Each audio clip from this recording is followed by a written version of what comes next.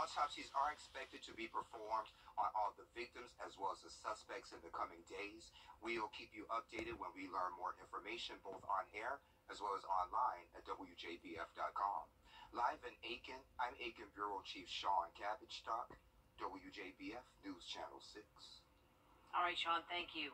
Washington County officers and deputies took part in a crisis management training program this week to learn how to assist people with mental illness. It's part of an effort to help people get treatment instead of having to arrest them.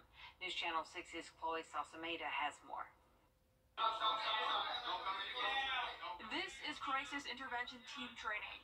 Law enforcement officers from Washington County are learning how to respond to calls when a person is going through a mental health crisis. The reality of this is a call that we're going to go to. Like, you are going to go deal with people going through mental crisis, and it's very important that we know how to appropriately respond. And this week-long course puts officers in different scenarios. A person thinking about jumping off a bridge, a neighborhood dispute, and a child's mental health episode. Officers not only have to think on their feet to defuse the situation, they need to get the person proper care. These are things that happen in everyday life, things that you see on TV that you think do not happen in our communities that actually do happen. And it did happen in the Washington County community. 58-year-old Yuri Martin died in custody after being tased by deputies. He suffered from a mental illness. This training helps us develop the skills to actually handle those situations without going to physical force. The training also tailored to help officers battle their own demons. Most citizens that are not first responders or not in the military, they may see two things in their lifetime. They're called critical incidents. We may see two in a day. Our body is not made for that much trauma, so we have to have some way to vent that, to release that. In Washington County, Chloe Salsameda, WJBF News Channel 6. Juvenile justice advocates in South Carolina say the time for change is now. They're pushing a county animal shelter is running out of room. They need to find forever homes for a lot of pets. News Channel 6's Mary Calkins explains why now is a great time to adopt a four-legged friend.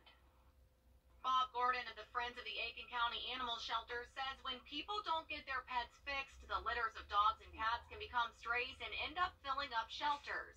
Even when it's just a small amount of people that aren't getting the animals fixed, the population can explode on you. There are 84 dog kennels at the Aiken County Animal Shelter, and they're almost full.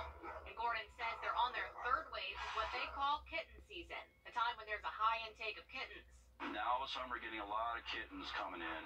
People are finding kittens, single kittens, and they're bringing them in. The cost of spaying and neutering is included in the adoption fee, which right now is $35 for dogs and $10 for cats. Every animal that we adopt out is spayed or neutered, it's microchipped, and it's had all its vaccinations. If you have a pet that isn't fixed, Aiken County has a voucher program. If you call the Aiken County Animal Shelter, they will help you navigate the process. That's so important because if you don't get your animals fixed, it doesn't take many for it to cause, more and more population and then cause more and more strays and more suffering, really. The pet adoption process takes about 20 minutes and you don't need an appointment. In Aiken, Mary Calkins, WJBF News Channel 6. This weekend, there will be a free eye, dental, and medical clinic in Louisville, Georgia. The clinic's being hosted at Jefferson County High School by nonprofit Remote Area Medical. Treatment is offered on a first-come, first-served basis, and no ID is needed. Clinic doors open at 6 a.m. Saturday and Sunday and will continue until capacity is reached. Coming up, a new bill passed